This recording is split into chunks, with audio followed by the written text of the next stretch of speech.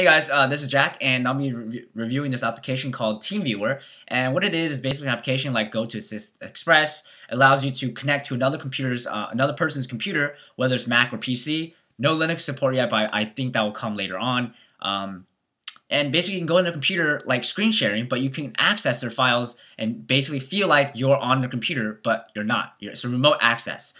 So it also works on your iPhone, iPod, so you can it's easier for you to when you're on the go to connect to your friend, your family, computer, and help them with some tech support problems. So I'm demonstrating it using connecting to my own Mac with my iPod Touch on the same network. But you can easily use the application across any network. For example, if I'm at Starbucks and I need to check on my MacBook for some reason, and the application's on both my MacBook, installed on both my MacBook Pro and my iPhone, and they're both turned on, I can just go on my iPhone, do whatever I need to do, and log back out. So it doesn't have to be on the same network. That's what I'm trying to say. It can be on different networks as long as both the application is installed, running, and both computers are connected to some sort of internet source. So without further ado, let's get this demo / review started, and I'll be showing you what to do, how to do, and what it is in the next clip. So stay tuned. Bye, guys. Hey guys, this is Jack, and today I'm going to be showing you how to control your computer, Mac or PC, with your iPhone or iPod Touch. This application is called TeamViewer. You don't need to be on the same network. By that I mean your iPod, iPhone, and your computer. But for demonstration purposes, I don't have another network to set up and create to have this. It's like Jadu Teleport, but it's better. It's easier to use because you don't need to do all those configuration. All you need to do is install the application on both your iPhone or iPod Touch. Now I'm going to go ahead and launch the application on my Mac first. To prepare, there's the icon, and there you go. I'm going to go back to my iPod here.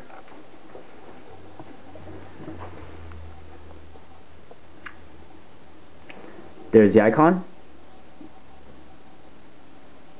Alright, and I'm going to type in my ID and password. Something I'm not going to show you guys.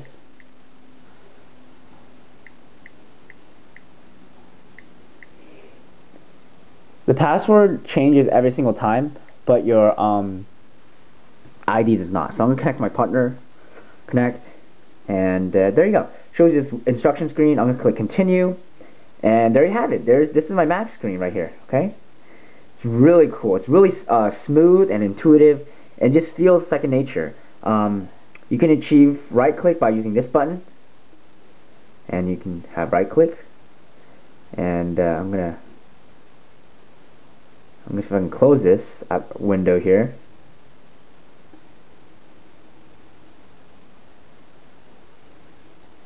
There you go.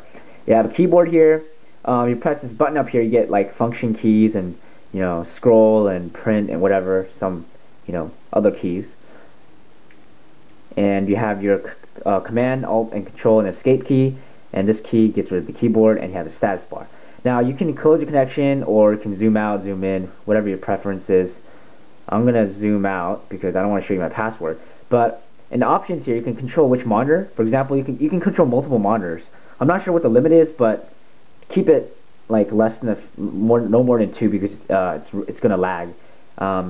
You can choose whether you want to have better quality or better speed, or you can do automatic. Remove wallpaper. My wallpaper is currently a blue color. If you notice that, I think it's easier for it to transmit to my iPod so I can control. But for demonstration purposes, I'm going to turn that off. I can toggle the switch, turn off, turn on, and yeah, I'm going to turn it off and go back. But as you can see here, no, that's the wrong one. But the colors, I don't know if you can see that, but the colors are really dithered, and it looks horrible. So if you have this awesome like screensaver or wallpaper, and you go and use it here, it's going to look really bad. So I suggest you keep the the bluish wallpaper. That looks actually pretty nice. You can log your stuff as usual. So back in here, I'm going to launch Safari just for demonstration purposes. There you go. Safari is launched. If you, I don't know if I can. Let's go to YouTube and I'll show you the lag of video. As you can see here, look at that. That is horrible dithering. But I think I can control that by going to quality. I can control optimize quality, so I get better quality image. For example, this. my speed might suffer. If you want better like like picture, I suggest you just use better quality. Speed is not gonna be that slow unless you're on a really slow network. For demonstration purposes, it's fine. Not gonna be doing any Photoshop work or any like photography stuff here. So go to YouTube, and you can see my computer goes to YouTube as well. But again, you can notice the let's see if I can show this real fast. There's gonna be a lag. Look, see, you can see the lag in the video here. Yeah, but that's okay. You don't have to be watching YouTube videos here. You can watch it using the native YouTube application. So I'm gonna close this Safari window, and I'm gonna go down. So what I really like about this application is, one, it's super easy to use. You literally you can be a noob and you can use this. You can diagnose your friends' computer problems. Oops, I'm gonna keep it here while I talk. You can diagnose your computer problems with your friends. It's super easy. All you have to do is simply just ask your friend or family member to install the application. On a Mac, it's drag and drop and double click on the application, and it shows you your password, your ID, and you give it to the person who's giving you. You just ask your friend or family member for the ID and password. They tell you, you log in, fix your problem, go away, you're fine. And it's really also, the interface is really smooth. There's literally no lag unless you're on a really slow network. My network isn't that fast. It's kind of an average speed, average connection speed, and it's not that slow, not that fast. I want to watch videos through this, but if I was in the bathroom, I had to check in my email real fast, or if I'm say I'm on vacation and I didn't bring my computer, but I did bring my iPod, iPhone. This works on a 3G connection if you have 3G, if you have an iPhone. But I don't have I have an iPod, so can't demonstrate that. But you use it on 3G. It works anywhere around the world, as long as both devices are connected and it's turned on. So yeah, really awesome application. It's free. Go download it, try it. It's really fun, really smooth and slick. Yeah, so free application. I'll give you this link in the description box. Please comment, rate, and subscribe to this channel video. Do what you please. Thanks guys for watching, and I'll see you guys next time. Bye guys.